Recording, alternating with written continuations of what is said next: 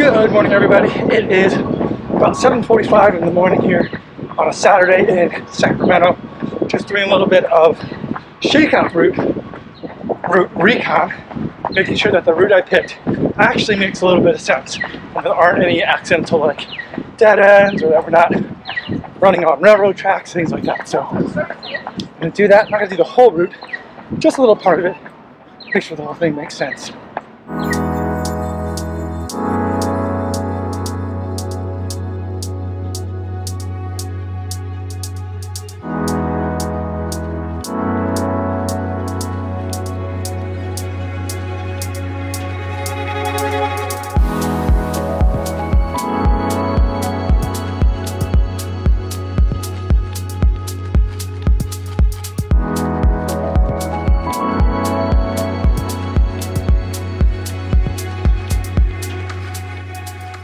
I think that route's gonna work. I think for the most part. We'll see. All right, now let's meet everybody for the shakeout. So I found my cousin here in Sacramento, of all places. What's going on, Jamie? Thanks for coming out for the shakeout run. I think you're gonna have a lot of fun coming with us. I'm excited to have you joining in on the run. This is my first Kofuzi Run Club gathering. No, it's your second. No, first of all, I just stood there and stared at you. I looked at you. I didn't actually got going with you. I just came with us in Austin. Yeah, but it's like, but anyway, I'm here now. Yeah. And it's good to see. I was like back-to-back days. That's right. It's like 2020 didn't see you at all. This year I see you every single day. It seems like. I'm gonna get used to it. So yeah, Western States, Austin yesterday or 2 days ago. Yeah. Sacramento, it's amazing. I feel great. I'm happy to see you, man. I'm genuinely excited. Cool. But is that your group over there? My cousins. Your cousins? Awesome. They're from Austin. Are they heading out? But I have to go with them though. I can't actually run with you. You're not gonna run with us? I'm sorry. But they're paying me by the hour. All right, well go get your money. I got bills to pay. Go get it. Looking good, man. Good to see you.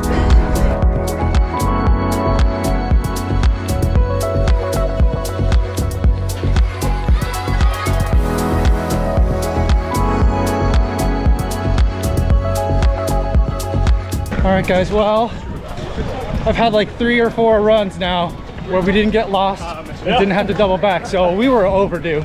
We were way overdue, so look at this.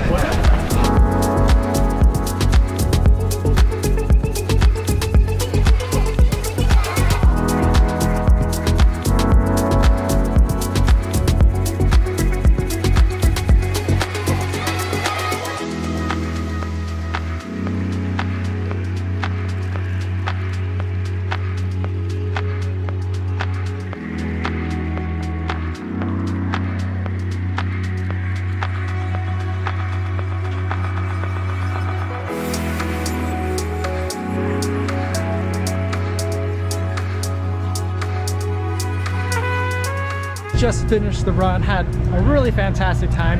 I don't think we lost anybody, and we only had to double back like a little bit. What's going on, man? So overall, I'll consider that a success. We did have to run a little bit on cobblestone, which wasn't ideal, and then we were on railroad track, so maybe I'm not selling this well. It was a good shakeout run. Everyone that I got to meet today, so good to meet you in person and to share a run. I had just a fantastic time. All right, now I'm gonna get some food to eat, get some breakfast, and then I'm gonna try and just get back to the hotel room, put out a couple of videos, and just relax for the rest of the day, because tomorrow is race day.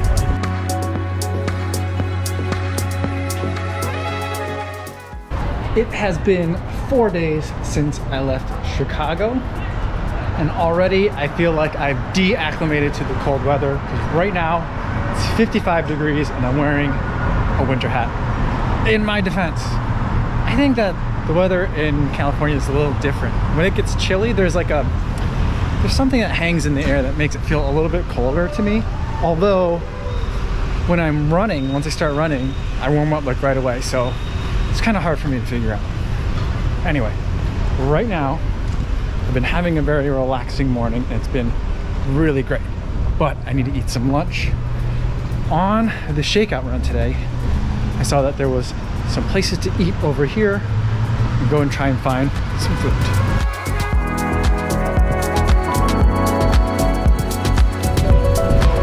So normally I just like to get a bunch of food from Whole Foods like the hot bar and also just general snacks when I travel for a race. There isn't one like within walking distance to the hotel. Maybe there is, but it seemed like it was really far. So I think this time I'm gonna go with Chipotle, which seems like a real disappointment to me because I'm in California where burritos are delicious. I'm not sure exactly what the burrito scene is like here in Sacramento, but I felt like I had to go with something a little bit boring. One thing that I've noticed that a lot of high performing athletes do is they eat a lot of boring food when they travel for a race. Camille Herron always gets Subway. Jordan Trope, when he did the Hold Fast Challenge, 3 marathons in 3 days, he ate Olive Garden like every day. So I think that there's something to that, something that's not going to excite your system too much, but gets you the nutrition that you need. So I'm not saying that Chipotle is bad. I love Chipotle, but it is kind of a bland choice when you're traveling. But I think for me, it's the right choice for today.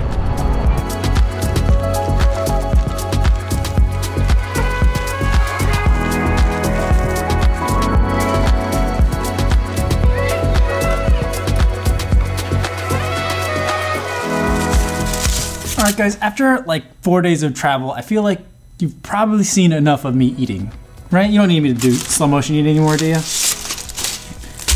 Okay, we'll do this one more time.